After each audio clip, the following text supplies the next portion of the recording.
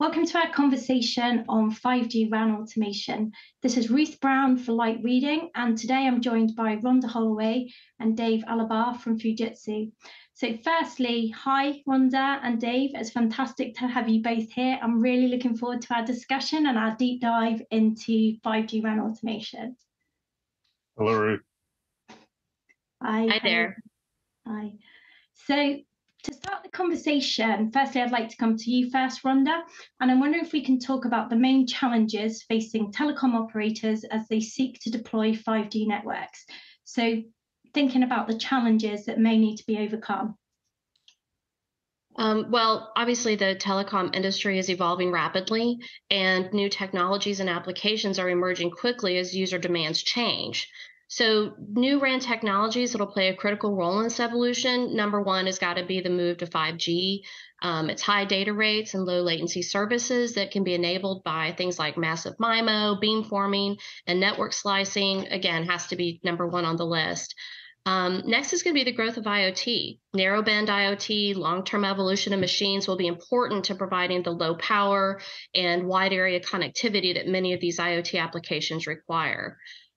We think the rise of edge computing is also on the list. As more computing power is moved to the edge of the network, RAN technologies will play a crucial role in enabling those low latency communication between devices and the edge computing infrastructure. And that involves technologies like mobile edge compute and cloud RAN. And then finally, there's the move towards virtualization. Virtualization is a key trend for MNOs as operators seek to reduce cost and increase flexibility by moving away from proprietary hardware and towards software-based solutions that are open.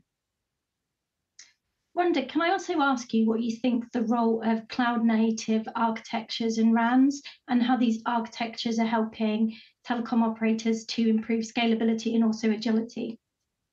So cloud-native architectures are inherently highly scalable, flexible, and resilient. Overall, cloud-native architectures can help telecom operators improve network scalability and their agility by enabling faster and more efficient deployment of RAN functions. And that includes supporting dynamic resource allocation, enabling deployment in edge computing environments, and then helping operators improve network scalability and agility in multiple ways. So that's going to be things like separation of the control and user plane. That allows operators to scale the control plane independently of the user plane, which improves network efficiency and reduce cost. Next is going to be containerization. Cloud-native architectures typically use containerization to enable fast and efficient deployment of network functions. That is closely followed by CI/CD, which is continuous integration and continuous deployment, which basically includes CI/CD, continuous testing and deployment, which again speeds up application development and automation. Orchestration is going to make that list. Dynamic resource allocation, which we mentioned earlier as part of the separation of control and user plane. And then finally, edge compute. Cloud-native architectures bring RAN functions closer to end users. This helps reduce latency and improves the user experience, and it can improve network scalability by offloading some of the processing and data storage requirements to the edge. Brilliant. Thank you, Rhonda. So moving to you now, Dave, I wonder if we can talk about how we would measure success criteria for RAN automation and closed-loop control. Specifically, what metrics will we be using to evaluate the effectiveness of these solutions? Thanks, Ruth. So in terms of measuring success of a RAN automation or closed-loop case, it's important to understand the effectiveness of the different areas for improvement. So we anticipate looking at things like time to resolve issues, mean time between failures, mean time to repair, network availability, reduction in manual intervention, overall customer satisfaction, and perhaps most importantly, return on investment to these different cases. Okay. And what do you see as the role for RAN technologies to support use cases and services such as connected vehicles, smart cities, industrial IoT, and those kind of applications? So in terms of supporting these different areas, there's a number of different cases that we'd be looking at here. We see the network slicing moving into areas like public safety communications, industrial automation, healthcare, and there's a number of challenges that come into play when we're looking at those different cases. So here we're looking at making sure that your network architecture is able to be supportive of these different areas, right? So that requires flexibility, scalability, infrastructure in place, things like that. You also have to be prepared in terms of management and orchestration of these scenarios. So this is bringing in the right pieces to support network slicing and allowing management and orchestration of those pieces to be dynamic across time. You have to do that in a secure manner, making sure that both the network itself is secure as well as the supporting systems, the management and orchestration interfaces. You have to ensure interoperability, and that includes interoperability in the network itself and also to external systems as you're interfacing with customers and partners. There's also support of the SLA agreements around all those services and slices, and then obviously making sure all of this is done in a cost-effective manner. Mm-hmm. So Dave, in the future, how will network automation and closed-loop control be used to improve network performance, do you think? What we're looking at is trying to make sure that we're realizing some of the automation and closed-loop control use cases to improve that performance. So to enable that, both the operators and the vendors need to continue to invest in network automation, as well as pushing into new areas such as AI and machine learning that enables them to improve accuracy, efficiency, and reliability of those automated network operations.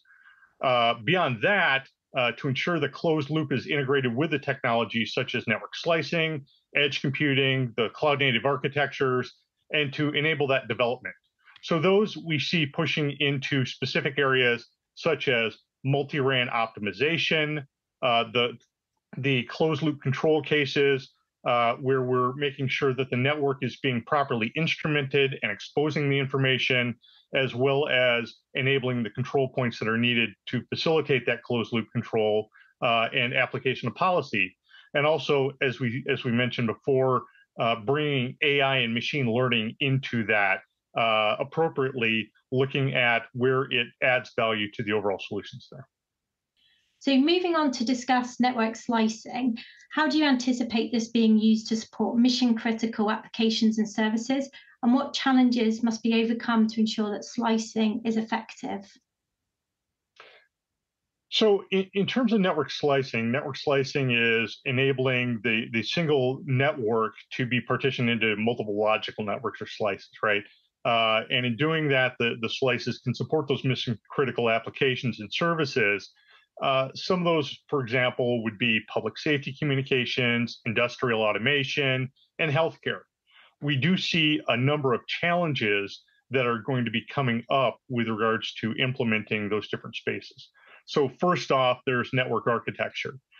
Slicing requires flexible and scalable network architectures that enable both the dynamic deployment capability, utilization, flexibility within the functions, and then, of course, for the next concern, management and orchestration. So given that flexibility, there's more complexity, and the slicing requires enhancements in terms of management and orchestration of that system in order to control the network slices, allocate the resources properly, enforce QoS parameters, and the like, right? There's also security, opening up the network and ensuring partitioning while ensuring security at the same time. That's an important case. There's also interoperability, both in terms of the network functions and handoffs, as well as interoperability between that management and orchestration and other systems for customers or partners to interoperate there. And then there's the SLA agreements. So tuning and optimizing the performance of these different slices when there are many slices in the network requires optimization of the SLA optimization. And that can be done via traditional QoS mechanisms, but also leads us into things like applications, whether it's R apps or X apps in the network, supporting QoS, QE type behaviors in that. It's a much more dynamic environment in terms of demands, what's being set up at a given point in time, and therefore it requires more automation and intelligence as opposed to just relying on traditional functions. And then finally, there's the challenge of overall cost of implementing all of this.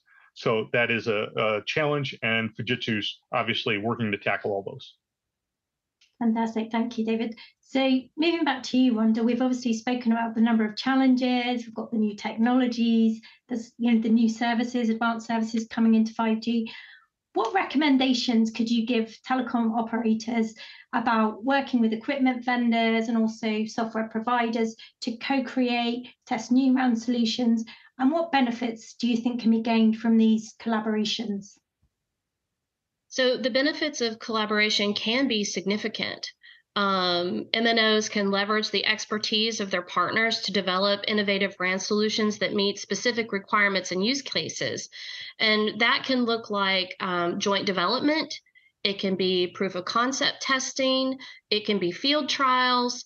And probably the one that's nearest and dearest to Fujitsu's heart is the collaboration and open innovation platforms.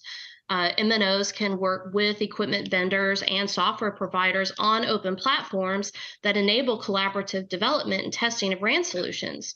These kind of platforms provide a collaborative environment where partners can share ideas, collaborate on development, and test solutions in a controlled environment that is trusted and secure.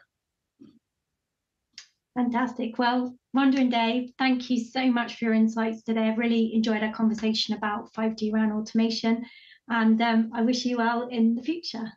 Thank you, Ruth. Thanks, Ruth.